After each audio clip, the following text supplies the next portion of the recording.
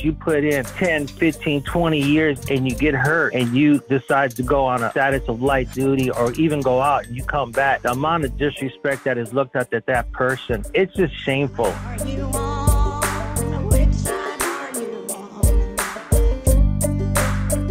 502 area code. What is your name and where are you calling from?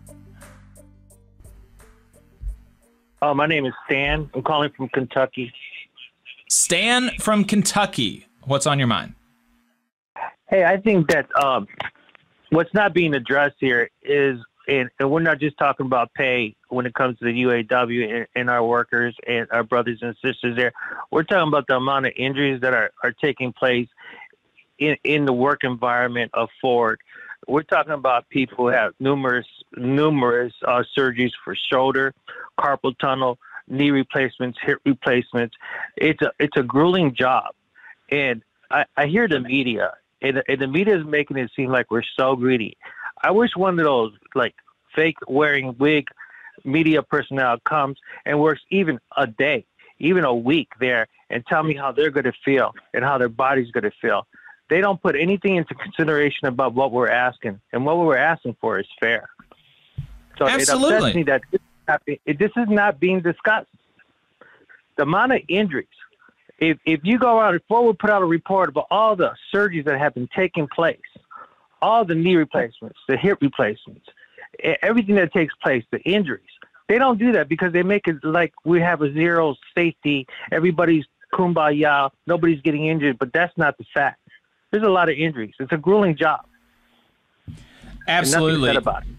Yeah, absolutely, and I appreciate that, and we talked some about that with Luis, but that was in particular to the Ultium plants, and the Ultium plants are obviously, the conditions are even worse there, right. But that doesn't mean that everything is hunky dory, like you said, at the Ford plants, and it's important for people to understand that because one of the things that Shawn Fain has really been hitting on that I've liked hearing him is talking about how people are, when they're working for these companies, they're selling their time, and y'all want some more of that time back to spend with your families and to do whatever the hell you want, right? But also, in addition to that, you're selling your time and your life. You're selling your bodies. Like the physical well-being of your bodies is one of the things that you're selling to these companies.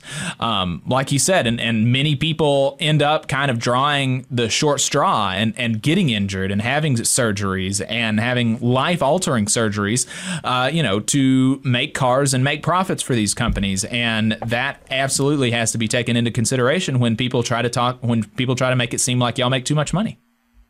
Yeah, and another thing is that when you do get injured at Ford, the amount of treatment you get from these supervisors, just the shameful look that they give you and how they treat you.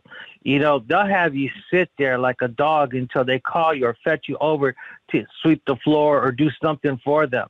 It's the amount of disrespect that you put in 10, 15, 20 years and you get hurt because your back no longer take the amount of work that they're asking for on a daily, and you decide to go on a status of light duty or even go out and you come back, the amount of disrespect that is looked at that person, it's just shameful. It is shameful that somebody puts that much time in.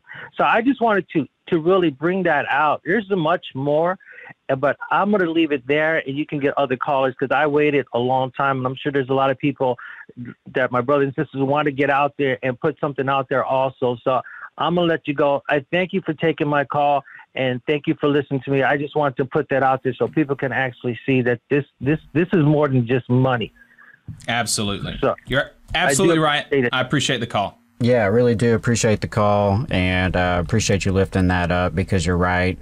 Safety is so important, and I think you're right, Jacob. There should be a constant reflection on the fact that people are selling their physical well-being, and really coming at a cost. Yeah.